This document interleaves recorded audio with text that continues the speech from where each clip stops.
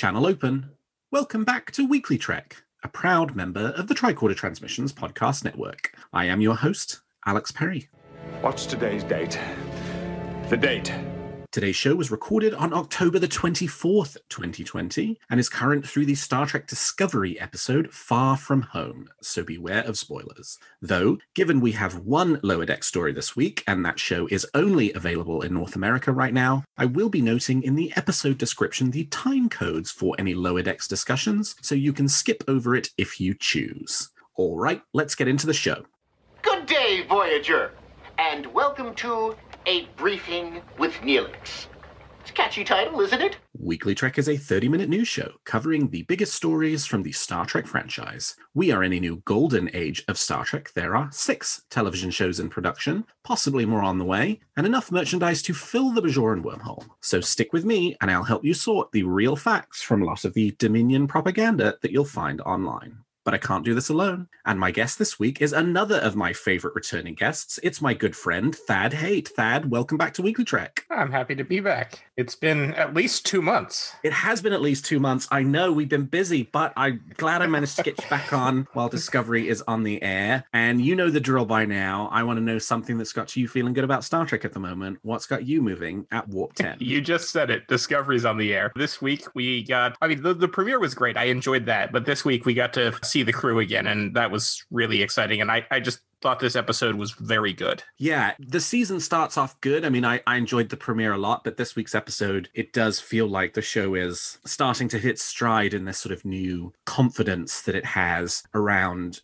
who it is and what it's trying to be. And there were just so many great sort of moments in this episode and things about it. Like, I really enjoy the way that Saru's character has developed over the last couple of seasons and how he's sort of come into that captaincy role. And Tilly was great, and the, sort of Western feel to it was really, really good. Mm-hmm. So yeah, I was very happy with this week's episode. Yes, I think it just worked very well. We had some excellent character moments with pretty much the entire crew, which was nice. Yeah, and I think we are starting to see a bit more of what Michelle Paradise, who arrived as the showrunner in time for, sort of late last season. I think it was episode 9 was the first episode she started out on. And, I think over those last couple of episodes of the season, we had started to see more character moments for other members of the crew. And that does seem to be continuing now into season 3, which is really good because I think a lot of people had sort of pointed to the lack of development for some of the secondary characters in the first and second seasons as maybe one of Discovery's biggest flaws. Yes. Well, the thing I am feeling good about this week is an event that actually happened today. It is the unveiling of the Captain Janeway statue in Bloomington, Indiana. So we covered this story on Weekly Trek when the Bloomington, Indiana Janeway Collective was raising money to construct the statue. And there was a bit of a pandemic delay. It was supposed to have been unveiled in May, but obviously that didn't happen because we were in the middle of lockdowns across the country. But now that has relaxed, they did go ahead today and do the unveiling. And actually the statue itself looks pretty good. Those bronze statues can often not necessarily look a lot like the person that they're representing, but I thought the Janeway likeness was not bad, actually, and it's very exciting to see. It looks very good. I hope at some point to have a reason to go out to Indiana and actually see it in person. Yeah, weirdly, Bloomington, Indiana is a place I have actually been to. For some reason, I have a friend who went to Indiana University that's in Bloomington, and so we took a road trip one weekend in order to go see an IU basketball game. So I have been to Bloomington, but now I have a reason to go back. Don't think I have ever actually stopped in Indiana. I've been on a train through Indiana, but I don't think I've ever actually been anywhere in Indiana. It's about the same as Ohio, and it's about the same as Illinois on the other hand, quite honestly. All right, well, with that, let's turn to the week's top stories. There's a war going on, and I'm a reporter. Shortly in advance of last week's Star Trek Discovery Season 3 premiere, The Hope Is You Part 1, still waiting on that Part 2, Star Trek franchise boss Alex Kurtzman appeared on the Hollywood Reporter's TV Top 5 podcast to talk a bit about the state of the Star Trek franchise and the impending return to production of several Star Trek shows in the age of COVID-19. Kurtzman talked a lot about things we've discussed at length on this show, including Discovery's third season, but his most interesting comments related to both how long Discovery might stick around and how far his plans for Star Trek extend as a whole. To the question of how long Discovery might stick around, we have subsequently learned, as we talked about last week, that the show will be returning for a fourth season, but Kurtzman indicates that season 4 could be quite far from the end of the show. When asked point blank about how long Discovery might stay on the air, Kurtzman responded, I'm going to say, in all honesty, there are years and years left on Discovery. I'll tell you, when the show starts to feel stale to us, we will be rallying to stop it. But for now, it doesn't feel like we are running into a shortage of stories. And how far out do Kurtzman's plans for other Star Trek shows extend? At least one, Star Trek The Next Generation. Yes, Kurtzman says they have plans extending out 7 years to 2027. Now, when I say that, it's not like it's set in stone, he said. It's just, here's a plan, here's what we're looking at, here's how the different shows are going to drop. Thad, if you could get a look at Kurtzman's 7-year plan for Star Trek through 2027, what do you think you would like it to say? Oh boy. I'd like to see something set in the Enterprise era. Oh, interesting. Because that's one thing that, there hasn't been much talk about at all. I'd like to see, not necessarily like a series like Discovery or Picard, but maybe a miniseries or something that takes place in that early Starfleet time. My pipe dream, which will never happen for a Star Trek series, would be if they adapted the novel series Star Trek Vanguard into a television series. That would be amazing. I don't think it'll ever happen, but that would be like my big dream. Yeah, that would be a lot of fun. The Star Trek Vanguard novel series, for anybody who doesn't know, was a series of books set aboard the Vanguard space station at sort of the outer limits of Federation territory. And over the course of, I think it's 9 books, they basically unravel this sort of big mystery about the area of space in which they're in. And the Klingons are involved and the Tholians are involved. And it's sort of Star Trek meets Battlestar Galactica meets sort of prestige television. It was very, very well done. Honestly, I think it really would lend itself well to a TV series, the kind of TV shows that they do these days. But I still don't think it'll happen. Almost certainly not. But I mean, if you are looking for sort of, serialized television in novel form, you really can't go wrong with Vanguard. Oh, no, I highly recommend reading the books. They are all excellent. Well, I'll tell you one thing that is not on the list, and it's this persistent rumor that keeps popping up thanks to Giant Freaking Robot, which is this whole story about the possibility of now that we've had a return of Sir Patrick Stewart to the role of Captain Picard, and now we are expecting a return of Kate Mulgrew to the Janeway character, there have been this persistent story that's been flying around a number of the clickbait websites about the possibility of Avery Brooks returning to play Captain Sisko, and never gonna happen. It's never gonna happen. It's complete nonsense. I don't understand why they won't give it up. In their most recent story, they even acknowledge that Avery Brooks is almost entirely retired, has not been seen in the public eye for a number of years, and yet are still fixated on this idea that he is in discussions with CBS about the possibility of returning to star in a TV show. Not talking about a cameo, not talking about a guest appearance, of coming back and doing a full television series again, something he has not done since the end of Star Trek Deep Space Nine. It's just, I mean, as much as I would like it to happen, it just is, that is the biggest load of codswallop you've ever heard. Yeah, no, that's completely unlikely. And I do keep seeing people sharing those articles over and over again. And those stupid clickbait websites are just feeding off each other and claiming that each other's articles are proof that it's actually happening. Right. And it's like, look, you're all getting it from each other. Exactly.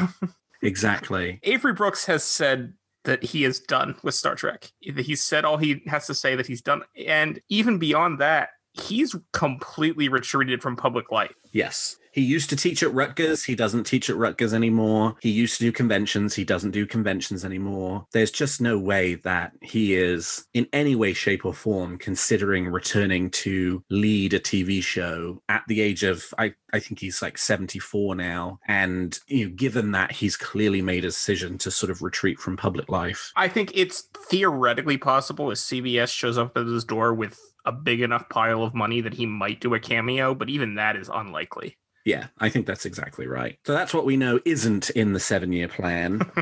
I mean, obviously, it's going to be things like, Discovery season 5, 6, 7, 8, however many years they want to do. I mean, I don't think it'll go that long, but I think, 5, maybe 6, maybe even 7 certainly sound like they're on the cards as far as Kurtzman is concerned. But beyond that, I mean, you know, obviously seasons 2 and 3 for Star Trek Picard, Star Trek Strange New Worlds is getting off the ground, these animated shows, the Section 31 show. One thing you mentioned wanting an Enterprise era show. One thing I think I would like them to do is maybe a bit more, you know, you were talking about not thinking that that's the kind of thing they would do a series for. Maybe it's the kind of thing they would do a mini series for. You know, they've done the kind of full series and they've done the sort of ultra short form content, right? The 15-minute stories. I think it would be really interesting if they did a series of mini series, right? Where you could sort of do very short 2-3 episode type, you know, maybe even 5 episode type stories where it's just sort of one and done. That feels like an area of storytelling they haven't really played with much yet. I mean, there's probably a bunch of like production reasons why it wouldn't make sense to do that, because you've got to have a bunch of costumes and sets and stuff, and it's just not worth it to build that stuff for only a few episodes. But the more kind of series they have, the more costumes they're making and props they're building, like they could end just like Star Trek in the 90s, where they ended up with a whole warehouse full of stuff they were just constantly reusing. You could see the same thing happening here too, which would make the cost of something like that more affordable. Yeah, no, I definitely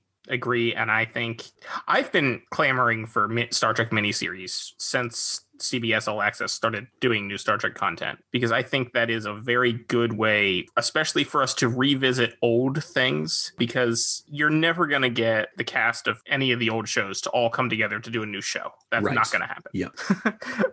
But if you do a mini series, you can get a bunch of people, even like combining people from different shows together, and they could do completely different stuff too that like is not directly related to the other shows. Yeah, they could. Absolutely, you know, because they could do the Enterprise era thing, or they could do, you know, something about an entirely different ship set during the Discovery time frame or during the Picard time frame, because you've got all that stuff, you know, and you can just reuse it.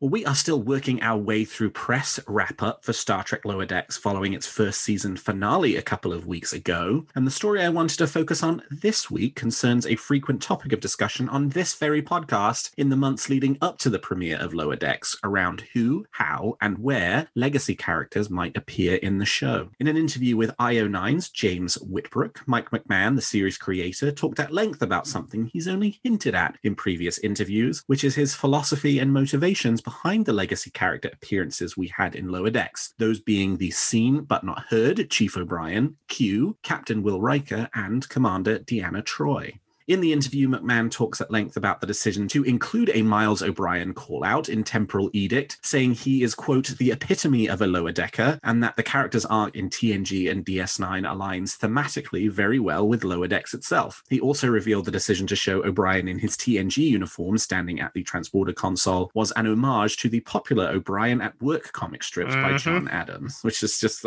and when I saw it, that's sort of what, you know, came to my mind. That's what I immediately thought of when I saw that, And about those two big cameos at the end of the season, those being the appearance of Riker and Troi in the season finale, McMahon did acknowledge the similarities between their appearance in the finale of Lower Decks, No Small Parts, and the Star Trek Picard season finale, Et in Arcadia Ego Part 2, but indicated that when he found out that Riker would also be appearing in Picard to save the day in the season finale, it was too late in Lower Decks' production to make many changes. But McMahon believes there are important differences between the Lower Decks Riker appearance and the Picard appearance by Riker, notably that this is Captain Riker in his heyday, and the appearance of the often mentioned but never seen USS Titan, which is still a massive thrill for me. He said it's also the Titan. It's the idea that, like this other non-Enterprise ship of a person who's moved up in rank like that, the Titan itself is such a big character in that moment. And then, of course, the style of uniform and Troi being there, and that moment of everybody being rewound back in time to 2380, it does feel significantly different to Picard. Well, Thad, of those options of legacy character appearances in Lower Decks, which do you think was your favorite in season 1? I mean, it was Riker, of course. It was just perfect. I had a huge grin on my face for like the entire third act of No Small Parts, and it was amazing. Yeah, you couldn't want for better. The Riker appearance at the end of the Star Trek Picard season 1 finale was good, but like, oh, it was great too. This was like the perfection of the form of, if Riker's going to save the day in the season finale, this is how he should do it. I mean, they just handled it so well. And I think since they did it in both shows, it's good that it happened in Picard first, because since it was the first time we had seen Riker in command of a Starfleet ship since, the early 2000s. So it was an amazing scene to see it in Picard. I mean, it moved me when I saw that episode in Picard. I'm like, oh yeah, and he's leaning in the chair, and it's so good. But this is peak Riker in the Lower Decks one. And I almost feel like the Picard finale would have been a slight letdown if we had seen this first. Yeah, I think that's right. In some ways, it's nice that one builds to the next. You've got the Captain Riker in Picard, but then you've got, as you say, the Captain Riker in his heyday in Lower Decks, and it just is so well put together. And having the Titan too, which of course, we're both big book fans, so that's a huge thrill. Yeah, my only real complaint is that the executive officer is an unnamed Saurian and not Christine Vale. Yes, very true, very true. Are there any characters that you think you'd particularly like to see in season 2 of Lower Decks now you've got a good handle on what the show itself is? I mean, pretty much any character could easily have a thing. I think it would be cool to get Armin Shimmerman in as Quark in an episode. That would be cool. I think that would fit well with the comedy of Lower Decks. Yeah, I think I would like that too. Yeah, because I think we probably talked on a previous episode before Lower Decks premiered about legacy characters and their appearances. And it's one thing to think about which characters you want to show up when you have no idea what the show itself is. But I think, my ideas of the kind of characters I would like to show up are probably quite different now that I've seen the first season than, beforehand. So like some of the, I don't think I would ever want to see Picard show up in Lower Decks. It just doesn't feel... No. It just doesn't feel tonally like it matches very well. To my mind, it feels like it's got to be characters that have some inherent humor in them or humor about them that could then be applied to the sort of atmosphere of this show. Like Tom Paris probably would fit pretty well. Tom Paris would be a good choice. I mean, he needs to check up on his son at the farm, so... Yeah, right. Yes. Nathan, is that what the guy's name was? I think so. I know in an interview, Mike McMahon's actually it was a panel for Virtual TrekCon last week. Mike McMahon said that he thinks it would be cool if Bashir showed up. Oh, that would be cool. Yeah, we are running a little low on DS9 love so far in this new era of Star Trek. Yeah, and if Bashir shows up, then I think Miles O'Brien should also show up. Just, Absolutely. Give him a couple of lines this time. Mm-hmm. Well, Star Trek Prodigy has added a new member to its crew this week with the announcement that Nami Melumad will provide the musical score for the show when it debuts next year. Melumad was the composer for the Short Trek Q&A released a year ago and was also the first woman to ever score an episode of Star Trek. She now becomes the first woman to be the regular composer on a Star Trek show, which is a long overdue step forward for diversity behind the camera for the Star Trek franchise. Thad, did you enjoy the music for Q&A, and are you looking forward to Star Trek Prodigy? I am very much looking forward to Star Trek Prodigy. If I'm perfectly honest, I don't remember the music for Q&A. I actually really liked it. It's especially when they were doing, that was a very Star Trek-y version of Modern Major General. Okay, yeah. And there were also moments in that episode, I mean, obviously the Michael Giacchino, who did the Kelvin Timeline movies, sort of oversaw these young sort of up-and-coming composers that they got to do each of the 6 short treks. And I felt like Melumad did this really nice job of throwing some Kelvin Timeline homages into the music for Q&A, which you didn't really hear on any of the others, which was a nice touch since Giacchino had, was sort of the supervising composer for the whole thing. We knew that one of the composers from those short treks was going to get on one of the animated shows, because Alex Kurtzman said a few months ago now that one of the great things about the short treks had been they could try out all this new talent, and one of the composers they'd decided to put on one of the Star Trek shows, and I guess we now know who exactly that is. Yeah, that's cool. But Thad, you're a massive Voyager fan. We've not talked about Kate Mulgrew coming back. This is your chance. Oh, I'm super excited. I mean, I'm always excited for any new Star Trek show, regardless. But yeah, when we heard that Kate Mulgrew was coming back, that I am super excited for that. Also, I think this is going to give us more opportunities, much like Lower Decks, for cameos from legacy actors other than just Kate Mulgrew. I mean, certainly anybody from, the Voyager backstory, right? Any of those Voyager characters or crew members. I mean, I guess the open question is, in what form and where will Janeway be appearing? I mean, it's obvious that she has a major role in the show. She was introduced as being the star of Star Trek Prodigy, and she talked about how, she's getting in the scripts for each of the episodes, so it's obvious she's in each of the episodes. But, is she Captain Janeway, and this is during Voyager? Is she Admiral Janeway, and this is after Voyager gets back to the Alpha Quadrant? We just don't know any of that yet. Right. I'm suspecting it's after, but yeah, we don't know for sure. Or is she a holographic version of Captain Janeway and the show's set, 300 years in the future? I suppose that's also possible. I hadn't considered that option. Yeah,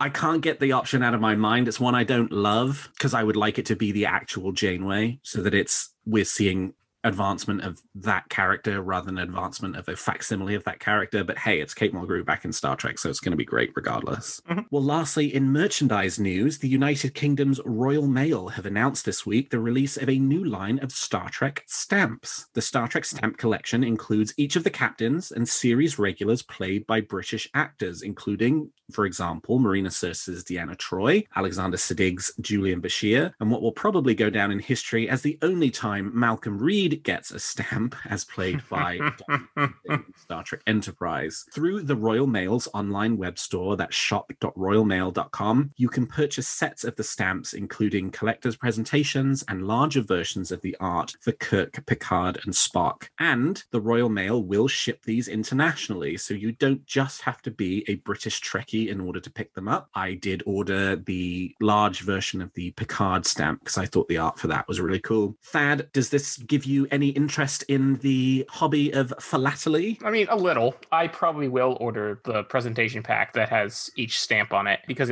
they do look cool. What I'm very jealous of is for my British friends to be able to actually use these, because if this were a USPS stamp release, I would be buying a whole bunch of packs so that I would never need to use any other kind of stamps. Yep, we are entering the Christmas season. For anybody who still does Christmas cards, it will be if you're a British Trekkie sending cards to your British Star Trek fan friends, it's definitely a good way of theming your envelopes. I actually still have some of the USPS stamps that they did for the, I believe for the 50th anniversary, and they're fine, but they're not nearly as cool as these. Yeah, the art for these is really nice. I guess StarTrek.com published an interview with the artist, who's some Cornish-based artist from the southwest of the UK who had been responsible for doing them. And it is a cool twist on it too, that in addition to doing the captains, so you've got Kirk and Picard and Sisko and Janeway and Archer, and you've got Spock too, and you've also got Burnham. Then they've got Lorca, and then they've got these other kind of series regulars who were played by Brits,